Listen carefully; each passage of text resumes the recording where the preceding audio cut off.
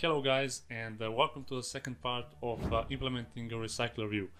So in this second part we're going to implement onClickListener for our RecyclerView, and as you can see in the previous video we have implemented the RecyclerView and all the images and text views here inside. So in this tutorial now we're going to proceed next, and we can create first we're going to create a new activity, because when a user clicks on some of those items inside the RecyclerView, we want to navigate him inside the second activity, in which he will see more details, information about each of those. So let's name this activity, for example, second activity. Okay, and in activity second layout file, we're going to add the image view. Let's add just first image here, it doesn't matter at this moment. It will change dynamically, don't worry. So first let's connect all those constraints here in our layout. So left, right and top. Top maybe can be, for example, 220 or maybe just 200. Okay, and next we're going to add two text views, which will represent the programming language title and description, of course. So let's change the IDs of those elements here. Image view will be main image view. The first text view will be title. Okay, and the third one, or the second one, will be description. And now we're going to add a few more attributes here inside text views. So I want to add a text size and the text style maybe. So text size for the title can be 40 SP, and text size for description can be 30 SP with style normal. Okay, and now let's connect those constraints for those two text views as well. So the text view, the first text view, will be connected to the image view. So let's connect the top constraint of that to a bottom constraint of an image view, like that. And maybe top constraint could be 100. But we might change that later in the video, don't worry. And this one, left, right and top constraint connected as well. So left and right should be 0, so we can move this element around with no problem. Okay, and now I think it's pretty good now. We can change that later, as I said. So next what we are going to do, we're going to go on Android manifest file, and inside the second activity we're going to add a parent activity, which is main activity. That basically means that whenever we are in a second activity, we will see a back button, and it will navigate automatically to main activity when we press that.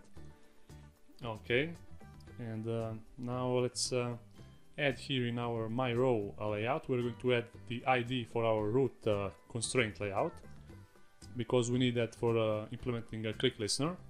So inside my adapter, we are going to add a constraint layout object inside my view holder, and we are going to find the ID of that layout, constraint layout. Okay, and now we can set onClickListener inside the onBind view holder. So here we're going to use a holder object to find our root constraint layout, which is main layout, and we're going to set onClickListener here. And just pass the onClickListener like that. Okay, and here we're going to create the intent object like this, and we're going to pass the context here, and the second parameter will be a second activity class. Okay, so in the intent object we're going to pass three values. One for title, a second for description, and the third one for image. So we're going to use put extra method, and we're going to say the name for the first data, data1, and it will dynamically get a title from our string array, and the second one the same, and the third one as well. We're going to use just different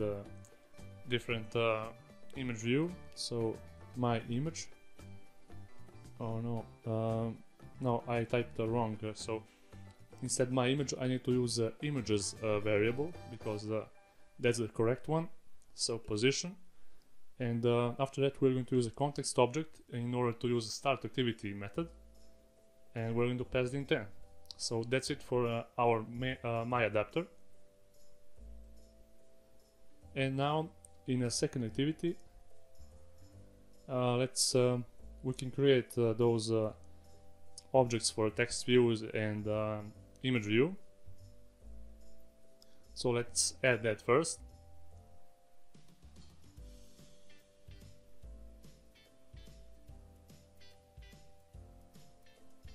Okay, title and description, and we're going to find the ID of those elements inside the onCreate method, of course.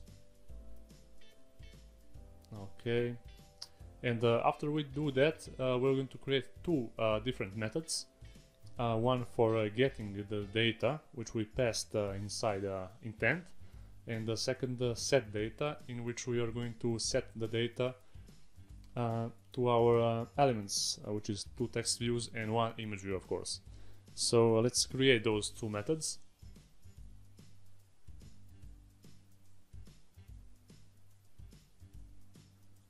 Okay, and the second one is set data. So in the first get data, we're going to create if block to check if the data exists inside the intent object. So I'm going to show you how to do that. Okay, and here click select if get intent has extra, and you need to pass here my image, which is the exact name for the key in which we passed in the my adapter.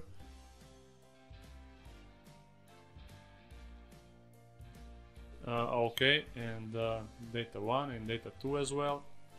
So only if that data, those three datas exist, then we are going to execute some function, and if that does not exist, then we are going to just add a simple toast message like no data, for example. So using this if block, basically we are going to avoid some runtime errors if there are. So here we're going to basically create 2 strings and 1 integer, and we're going to store that data from the intent inside those 3 variables. So here let's add data1 equals to get intent, get string extra, and we're going to pass this data1 key. So the key needs to be the exact one in order to get the right data. Data2, and for the third one we are going to use a different method, which is get int extra. Okay, and here we're going to pass my image view, and the second parameter will be a random number, in this case a 1. So get data is basically completed, so we need to use to create logic for a set data. It's pretty much easy. We're going to use 2 text views and the image view to set the data. So title text set text to data1, and the description set text to data2. And for the image view we are going to use a method that's not the right name. Our image view is named MainActivity. Okay, so set image resource, and we are going to pass our my image integer. Okay, and basically that's it. So inside onCreate method we are going to initialize get data and set data. So you need to set those methods here in a specified order. First get data, and second set data. So let's run our application and check it out. Okay, as you can see, we can see the actual text, but I think we should change the layout a little bit. I think we should lower down the margins here from 100 to 30, for example. And now let's run our application again. It should look better. So let's open up, for example, Java. As you can see, we have a right text here, JavaScript. It shows the JavaScript, and it works perfectly. So that will be it for this second part. Thank you for watching, guys. Please like this video if you find it helpful, of course, and see you in the next video.